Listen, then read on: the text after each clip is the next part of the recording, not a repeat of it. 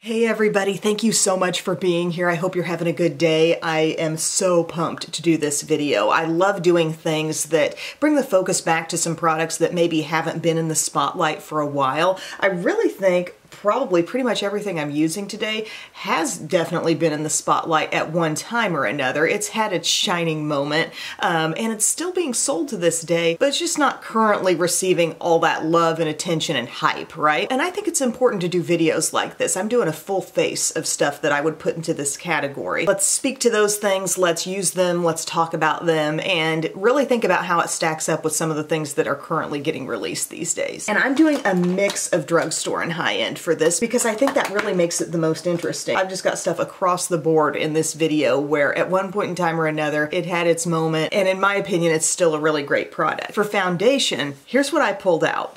Rimmel Stay Matte. I feel like I've definitely lost sight of this one because I talk a lot about affordable drugstore foundations, and I definitely think about Wet n Wild in that conversation. I've been talking about Hard Candy, but Rimmel has the Stay Matte, and this is a really full coverage foundation. It's kind of mousse-like. I wear the shade Light Buff, and I always would blend this in with a beauty blender, but it works well. And if you're looking for coverage, don't overlook this one. Okay, I'm getting like a pearl-sized amount here on my finger. It has that thick, kind of moussey texture. It's kind of like if Dream Matte Mousse had a little more moisture in it and was put into a squeezy tube and had more coverage. So I'm patching it around. I think I squeezed out more than I needed there, but I'm gonna blend this in with a beauty blender for sure. This happens to be my Sonia Kashuk sponge, and I am just gonna press this in all over the skin, and you're gonna see it's some pretty impeccable, hard to argue with coverage out of this thing.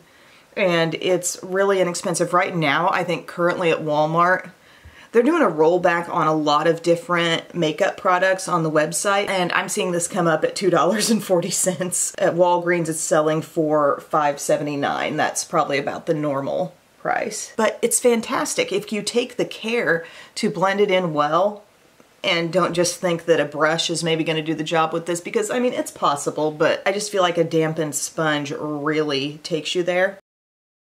Even though this foundation has a thicker sort of texture, you can work it in and make it really have that second skin appearance, okay? Now, if you're constantly battling a lot of dry patches, if you have severely dry skin, I don't know that I'd go recommending Rimmel Stay Matte to you, just to be perfectly honest. But normal, combo, oily, this may be one you want to experiment with a little bit if you're really looking for some coverage. Okay, so I got that all blended in. Very happy with that. That's bringing back some nice memories. I've used that foundation a lot. And then for concealer, this is actually maybe one that has kind of started getting some more hype again, because some people have realized, and apparently they never knew, that the Maybelline Instant Age Rewind line had a pinky tone brightener. It's just called Brightener. It's a really good concealer. I've layered this with other concealers, or it's just great on its own, but you see that tone that's coming out of it, and I can bop this around my inner corner darkness, and I can really just use it to conceal generally anywhere I need on the face,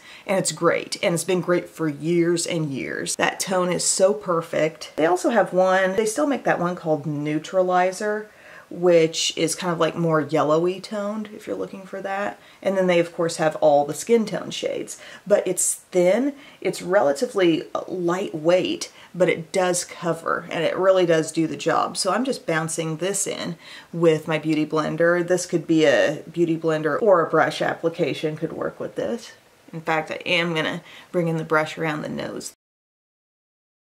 But yeah, when I think iconic drugstore concealer, this one definitely comes to mind, and it just works so darn well. I mean, can't argue with that. I am brightened up, I'm lifted up, I'm lightened up there on the under eye. And then my friends, I've got a higher end product that I'm gonna pull in, bareMinerals, the Bisque, that's kind of like the bareMinerals concealer option. Technically, it's the consistency of loose powder, but it really has like out of this world coverage. And I remember not too long ago, I got this triangular little brush to put it on with. It's called the Angled Perfector Brush. I think I got that off of QVC, but you can apply this with other small, dense brushes. When you take this Bisque, or there's a shade called Well Rested also, you can take this and put it on your under eye area, and you could use this alone as concealer. I mean, I'm talking like maybe you're doing a bareMinerals look. This truly is meant to function like concealer, but if you really want to take things there, you can put it over Another concealer, and look how it like smooths and just perfects, takes away all those issues. And you just really want to press it in though. You don't want it to just be sitting on the skin unblended. What am I trying to say here? It needs to be put on with a little push, you know, work it in a bit. That's kind of why a concentrated brush, a smaller brush, is nice, because it really ensures that that happens. Otherwise, it's just going to look like a lot of thickness just sort of sitting there. But look what that does on the under eye area. It really changes the game. Smooths, perfects. Like, remember when this stuff was so hot? I'm bringing it back, and I pretty much just use that on the under eye. I don't think I need a lot of setting powder elsewhere, but there is a powder I absolutely had to pull in. Remember when MAC Mineralized Skin Finish was all the rage? I have it in the shade medium here, this Mineralized Skin Finish Natural. Okay, so people would use these as if they were like powder foundations or just a general powder all over the skin. That's what I remember from earlier YouTube days. And I'm just going to take this with a powder brush and I will go over all the skin, even though nothing is less needy of setting powder than Rimmel Stay Matte Foundation, but I just want to go over things here. It does give kind of this airbrushed look. It really gives a Kosas Cloud Set kind of vibe, you know, with that baked dome design and just sort of that sneaky finish on the skin that doesn't look too dry or too flat. I've always thought that these Mineralized Skin Finish Naturals still gave a little, just a little natural look on the skin. Are you guys having fun? Are you enjoying this? This is so much fun for me. Pulling out an iconic bronzer from the good old days that I don't feel like anybody really talks about anymore, but it's still amazing, and it's Bahama Mama from The Balm.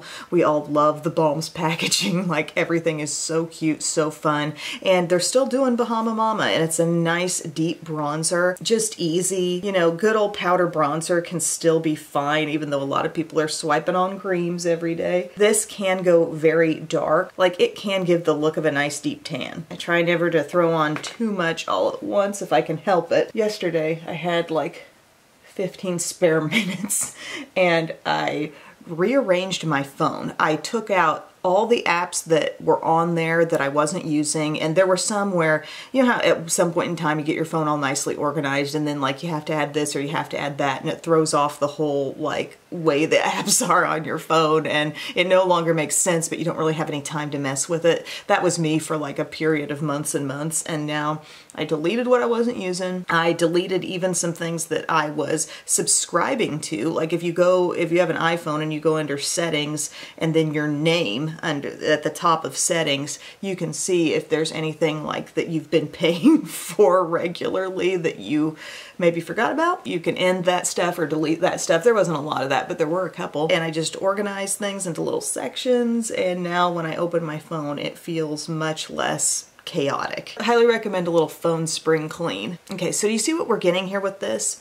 I'm trying to be light with it because I know it's so pigmented, I know what it's capable of, but a nice soft contour will do, right? Here's something that needs to be discussed. The mother of all liquid blush stuff, Benefit Benetint.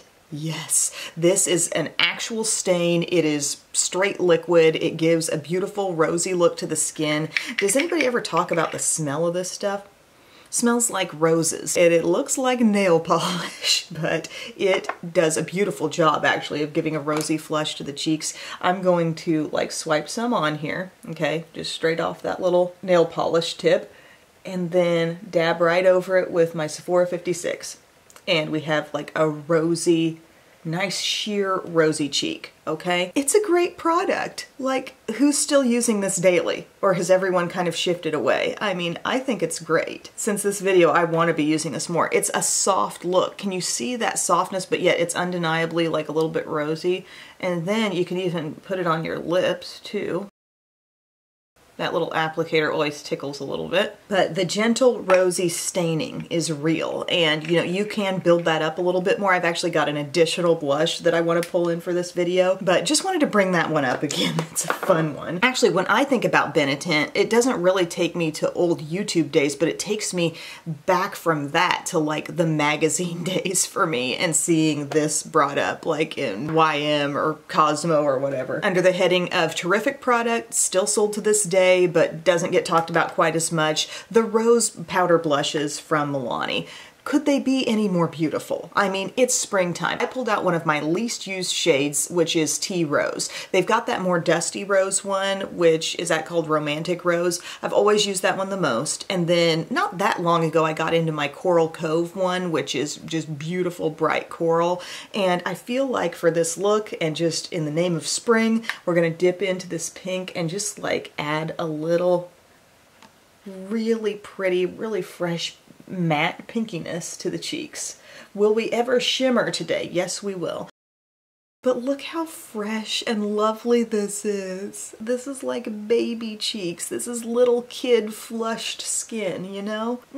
I love that. Those are such good blushes. And then for a highlight, I'm pulling in Becca's Champagne Pop. Now this exists to this day. Remember when Smashbox adopted some key products from Becca when Becca went bye-bye? We're talking that under eye brightening corrector and also this highlighter. Champagne Pop might be the only shade they did that with, but correct me if I'm wrong. But this is really gonna give us some glow to the skin. Remember like Jaclyn Hill, when this first came out, this was kind of like her thing with Becca. Look at that. We needed that.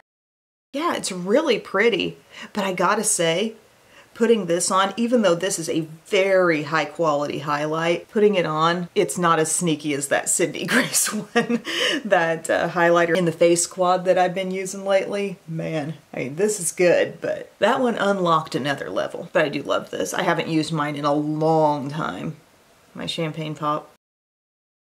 What are we thinking, gang? Ooh, the skin is looking really good. For setting sprays, it's not really a rediscovery to me. I use mine still quite a bit. I think the scent on this is just impeccable. It's the MAC Fix Plus. Really, whenever I pull for any kind of MAC product, I'm mentally taken back to the early days of YouTube. That's what it makes me think of. I'm gonna use it, but I haven't lost sight of this one. Remember the day we decided that this needed to be a scent that came out of like one of those Wallflower home fragrance plug-in things? Wouldn't that be great?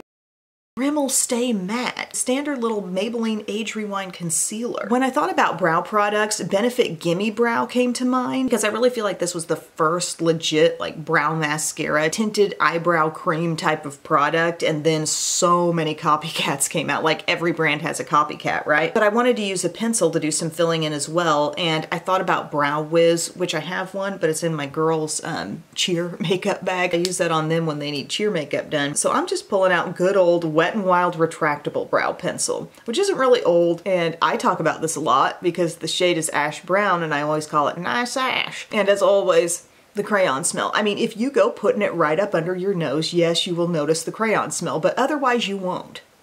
It's not a big deal. It's a good brow pencil. It's solid, and it has that teardrop shape, so it does give you kind of an express brow, you know? It lays it on a little faster than some of those skinny minis.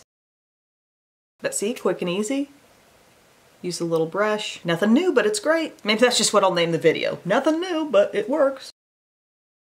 I just like videos like this because attention should be paid to those things, and we shouldn't feel the need to always grab every new thing. I mean, just by default because it's new. We can appreciate and love those things that have been in our collection for a while. They're just now like buried under the rubble, sort of. A lot of times, maybe some of the products I've talked about in this video were the catalyst for some of the things that are popular today. You know, they laid the foundation for products a lot of people know and love to this day.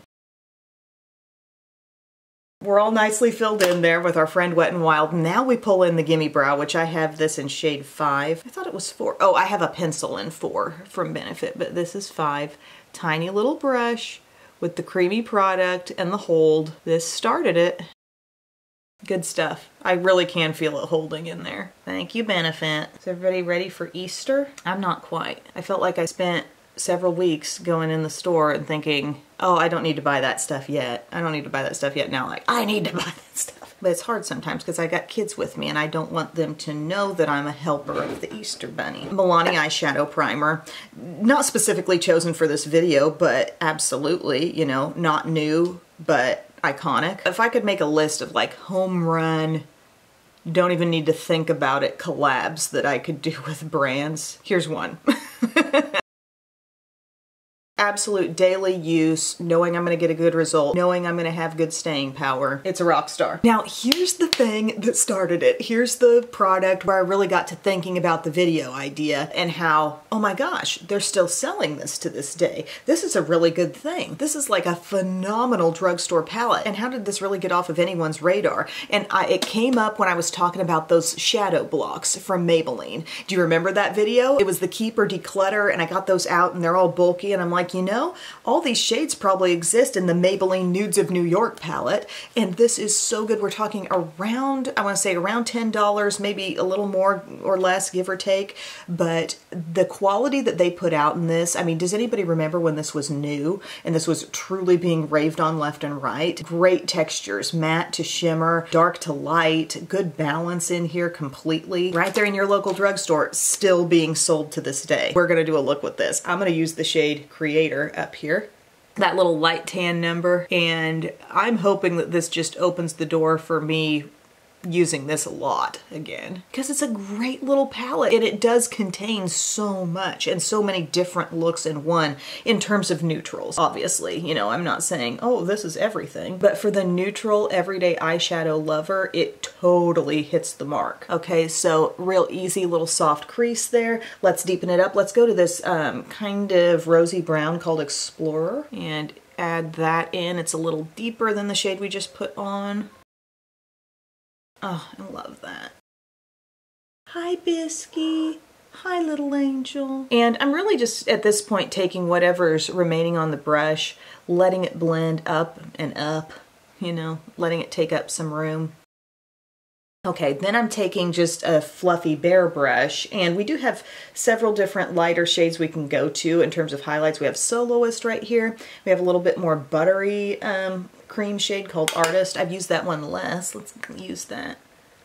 Oh yeah, those are great for smoothing out edges. Immediate, like, okay, you thought you were blended before, we make it look really blended by putting this over the top. And this might seem like kind of the boring steps of an eye look, like putting on these basic mattes and doing all this, but I personally love this phase of makeup. If you guys watch my videos, you already know this, but like I love the layering up of mattes, intensifying things slowly, seeing everything blend into each other in a smooth and seamless, perfect way. Like I love that. So we're gonna go deeper yet. I'm gonna go down to this shade called Self Starter. It's a really good, just classic brown. Get a little bit of that on that first like crease brush we were using and hit the crease with that. Do you guys ever, like, you're sitting around and you've got a thing that you're just worrying about, or maybe several things that you just can't quite get off your mind, and it's not like sitting there thinking about them is bringing you to any kind of better solution, but you're just ruminating, it's just circling. It's just taking laps in your head, walking around and around. You know, we've all got those things that come up and maybe it's kind of like an uninvited guest, but it's there. You get into kind of like worrywart mode over it, or a totally anxious mode over it. Well, you guys know I do love my devotionals. Every single morning I'm over there at that desk and I have a certain book that I'm going through. The one I'm in now is a Joyce Meyer one. I think it's called Quiet Times with God. It's good. My absolute favorite one has been the Joyce Meyer Trusting God Day by Day. That one just feels like, as I read that one, I just hear Joyce saying the stuff. But randomly one day I was having that feeling like I'm just, you know, was kind of in this worry zone. And I was on Instagram and something came up from someone's story. Her name is Shaylee, and I can link to her below, but I believe this devotional came from the app or book called Jesus Calling. And when I read this, like, I mean, I screenshotted it, it just immediately resonated and it gave me immediate comfort. And on my channel, you know, all are welcome here. I want everyone here. I don't want anybody to feel like, oh, well, her channel can't apply to me because she talked about Jesus. Every single person has a place here and is welcome here. But I feel personally, I have fostered a very close relationship with God in the past several years in particular. And when I read this, it just made me, it got to me. And I've read it probably every day since then, and it's helped me a lot. So it says, I am taking care of you. I am taking care of you. Trust me at all times. Trust me in all circumstances. Trust me with all your heart. Oh, it's gonna make me cry. When you are weary and everything seems to be going wrong, you can still utter these 4 words. I trust you, Jesus. By doing so, you release matters into my control and you fall back into the security of my everlasting arms. And it goes on to say, before you arise from your bed in the morning, I have already arranged the events of your day. And it ends with one of my favorite verses, which is trust in the Lord with all your heart and lean not on your own understanding. So I just wanted to bring that to anybody who, for whatever reason in your life right now, you're feeling any feelings of anxiety or worry or fear. I mean, I think sometimes this stuff gets brought on. We see a school shooting, we see just heavy events in the world. And while we're going about our daily life doing very everyday, mundane seeming things, you know, there's heavy stuff in the world and it's a lot to take and to think about and to internalize. And I don't know, that just stuck with me in a good way. It doesn't make me cry every day, but somehow I'm crying as I'm saying it to you. But I just thought if that little thing spoke to me, maybe it will speak to somebody else and make somebody's day a little easier, happier, more at ease, whatever. And if that doesn't apply to you, that's fine too. I'm all about a world where we can appreciate one another and respect where one another's at, no matter if it completely coincides with our life or not, or our views. And I'm just wanting to spread love here on this channel and spread comfort. And that little excerpt there was just pure comfort to me. So we're gonna go back to the eyeshadow palette now. What have we done? We started out with Creator. We deepened it up with Explore. We added a little bit of Self-Starter, and this has just all been basically crease stuff. Oh, we also used Artist, and that was like a light highlight. Now we're ready to go a little deeper, and I'm gonna go down here to Voyager, in honor of Moana. Plummy shade, okay? And see how that's really good with one little swipe down onto the lid? It's giving full intensity. I love that. I told you this palette was good. I would love to get a conversation going in the comments. Who's used it? Who knows what I'm talking about? Who is thinking, maybe I need to look into that. Or maybe I just need to scan my collection for something similar. Really, that's my hope here. It's not that, oh, I need to go out and get everything I'm talked about, but maybe it's, I need to just look at what I have and start appreciating some of those things that I haven't used in a while that I got because they were good and they're still good. Oh, love this. This is a really deep plumminess here. You don't use this for your purple fix. Go to the last video for that. Taking Small Pointed, and I'm going to go into Globetrotter right here, that beautiful kind of rusty burgundy. And that's going to hit the crease and kind of blend up a little bit. See, easy blending, easy work. Love, love, love. And if you've gotten to this point and you feel like, you know, it looks like it needs another blend, just take a blending brush and keep it on the edge of things, okay? I say this, but I think it always bears repeating. You don't need to be raking this blending brush over your entire eyelid and everything, but you want to blend out the edges. I actually don't think I got enough of Voyager right in there, truly. Hitting your actual crease. Sometimes you feel like you're getting in there and you're not, so you do need to kind of check. My shimmer fans out there are saying, come on, Em. You've literally put one thing with shimmer on your face right now. Okay, I'm gonna pick one of these shimmers. I want to use Dreamer up here. It's kind of like a really light looking taupe. Gosh, I haven't used this in a while. This looks good. Yeah, it's a little cool. Pretty. It's smooth. That's another thing. All your shimmers in here are smooth. Okay, you've got copper, gold, bronze, brown, like kind of a dirty gold over here, this taupey shade. It really runs the gamut of different tones that you might want, and they're all smooth. Oh, and there's a light pearly one right there, which we'll probably use as well. Yeah, absolutely. Hello, Everyday Eye. Originator, right here, a little bit of that. Look at that. I mean, you know you've got a good pigmented smooth shimmer when it can be just booped on the inner corner. Yes, you boop it there and it shows without a ton of building. May have just placed it on the under eye as well. So many little options there, so many little directions in a compact, like everything you need neutral palette. I'm back on that train. For eyeliner, I started thinking about my Urban Decay 24/7 Glide On liners because these are good and these are still around. And I actually pulled out two because I thought one could be my lower lash line. I got this one called Roach. Hello, Roach. It's a shimmery brown. And I thought that could just kind of come down here. It's actually pretty deep. I thought it could give me a little lower lash line.